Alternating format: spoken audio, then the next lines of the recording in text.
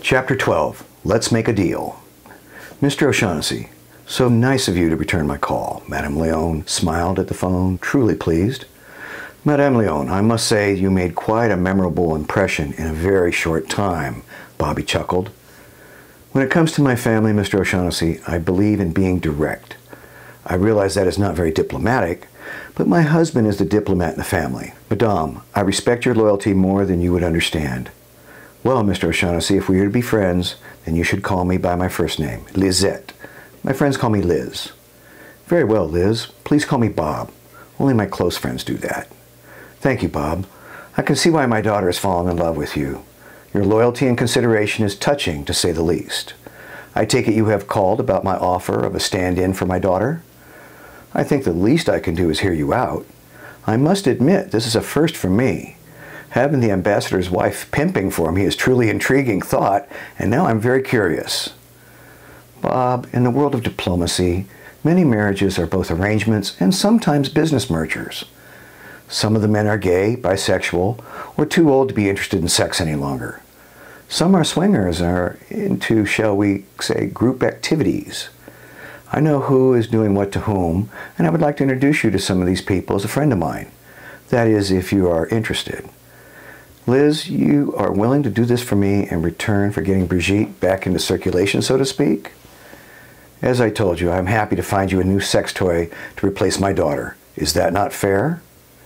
That sounds reasonable, but your daughter is both very beautiful and very passionate. She will be hard to give up, let alone replace.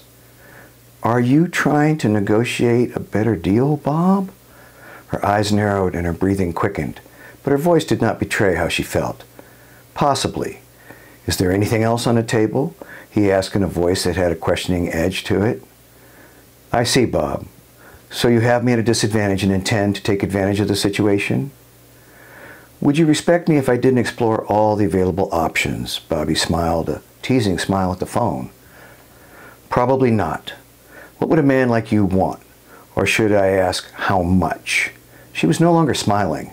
It always came down to this question. That's why this Mr. Bobby person had to go. He could never be the man for her Brigitte. Liz, I think you misunderstand me. I was not thinking of diamonds or cash. I had something else in mind. And what might that be, Bob? I admit that I am now very curious what would motivate a man such as you. You do not want my valuables, so what do you want?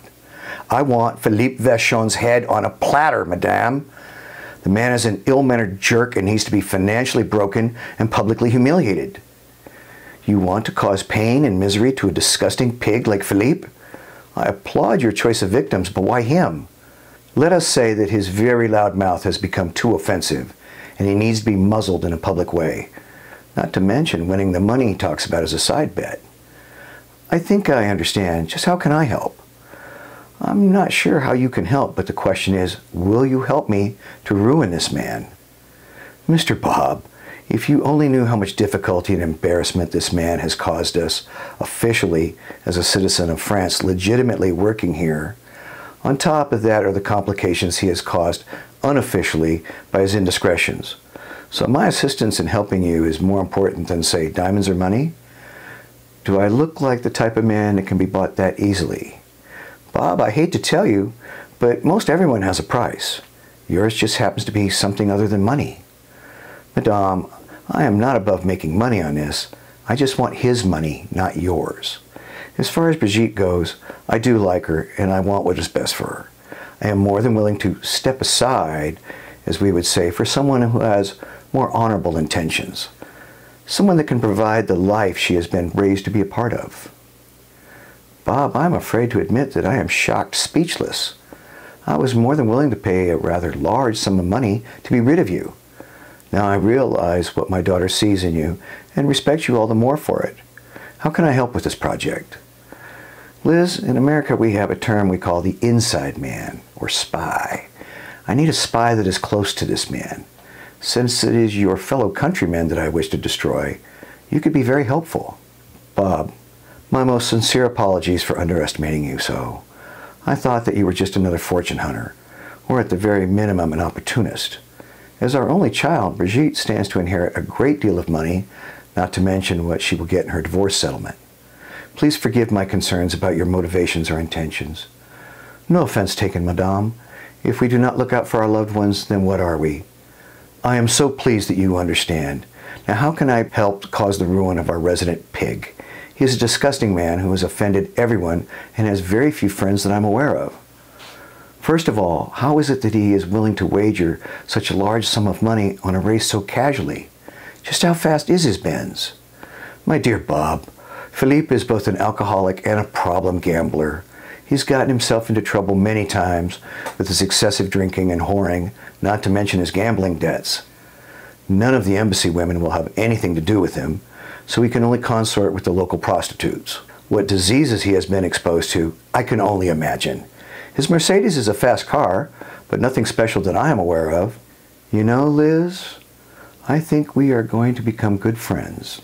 I'm not sure how Brigitte will feel about that, but she will get over it in time. My friends and I want to build a race truck that will beat his Benz and take his money. It would be nice if we could keep an eye on him and his activities, as we say. Is there any chance you could keep me informed on what he is doing and who he talks to? If we are racing for a large sum of money, I'm sure he will cheat if given the opportunity. Bob, why don't you let me do a little investigating on this and I will get back to you. I always wanted to be a spy, but I never thought I would be spying for you Americans. And with that, she hung up.